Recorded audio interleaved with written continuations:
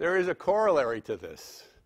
If we say we have a system and it's in its surroundings, we can talk about the du for the system.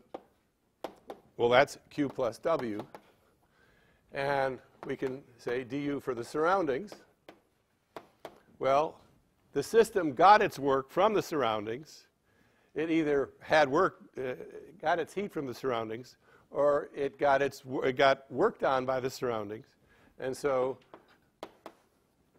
we can immediately write this, and then we can write du for the universe,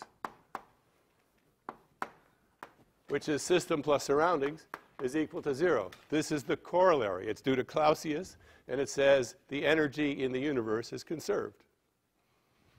Fairly powerful statement, and that's another form of the first law of thermodynamics.